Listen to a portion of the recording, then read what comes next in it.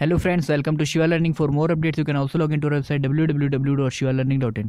So इस video में good news JEE के स्टूडेंट्स के लिए जिन्होंने भी जेई मेंस का एग्ज़ाम दिया था उनके लिए गुड न्यूज़ ये है कि all India council of technical education के चेयरमैन ने 25% इंक्रीज़ करने का जो है वो दावा करा है सीट्स का गुजरात के सारे इंजीनियरिंग कॉलेज में। तो मेरे पास एक न्यूज़ आर्टिकल है, आइएगा इसको पढ़ते हैं। और शुरू करने से पहले मेरी आपसे रिक्वेस्ट है, अगर आप हमारे चैनल पर नए हैं तो प्लीज़ इसे सब्सक्राइब करिए ऐसी रेगुलर अपडेट्स के लिए, और साथ ही बेल आइकन भी प्रेस कर दीजिए।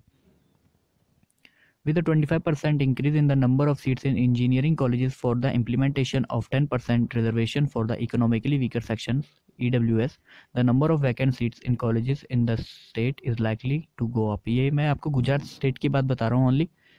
तो गाइस जो सीट्स है वो इंक्रीज़ हो रही है 25%, और इससे SC ST OBC उनका जो एग्जिस्टिंग कोटा था उसको कोई इफेक्ट नहीं होने वाला है।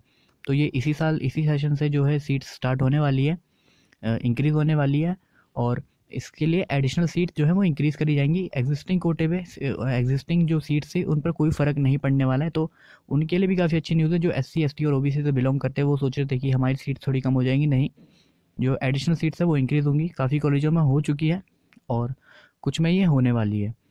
तो भाई ये एक छोटी सी न्यूज़ थी, आपके लिए गुड न्यूज़ थी। और ऐसी रेगुलर अपडेट्स के लिए हमारा चैनल शिवा लर्निंग जरूर सब्सक्राइब करिए। मिलते हैं नई वीडियो में ऐसी नई जानकारियों के साथ, तब तक के लिए नमस्कार।